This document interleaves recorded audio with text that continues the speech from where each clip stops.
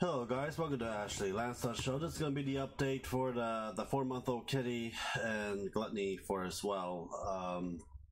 The 4-month-old kitty's at a York Humane Society shelter, and next week on Tuesday Gluttony's going to go there as well, give behavior test and find her a good home as well.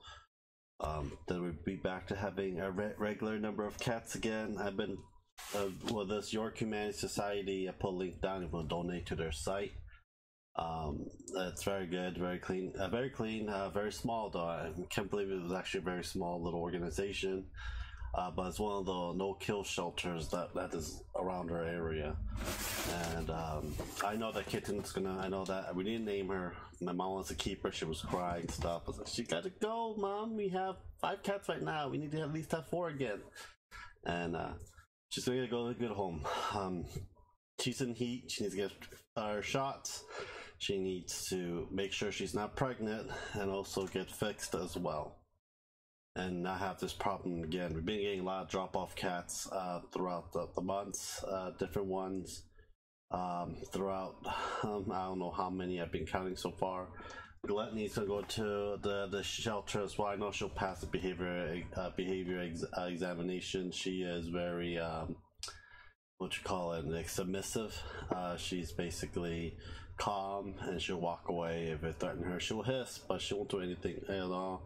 Problem with, we had her for about a week or 2 from outside because she was climbing up and gave me a 3rd time of scare. The first time was, I believe, the first time we brought her in was the storm. Then she was to go back out, came back, and a couple months later she came back with her leg. Put her back and wrapped her up and basically let her heal for a few days at the house. Came back with her up on the roof and said, "Yep, you're coming in. We'll see finding you a home." We could try to find her home before, but no one really wanted her. And finally, we got our blood work done. We got our rabies shots. Found out she has feline AIDS. It's just an immune disorder for the cats. So basically, they already know about her. She has a feline AIDS stuff. They still don't take her still. And basically it's an immune disorder, and the hospital bill is going to be astronomical because she will get sick very easily.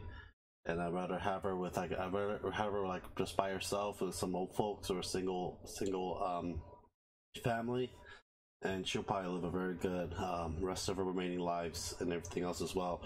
Her appointment's on the 16th in the afternoon. I'll take care of that, and we'll keep you guys updated for it and everything else for it as well. Just basically have to wait and see what she does next. But yeah, that's the update for us. Subscribe, like, and share. If you will donate to the organization, I'll put a link down below for you guys. Thank you for watching. Have a great day, guys. Bye.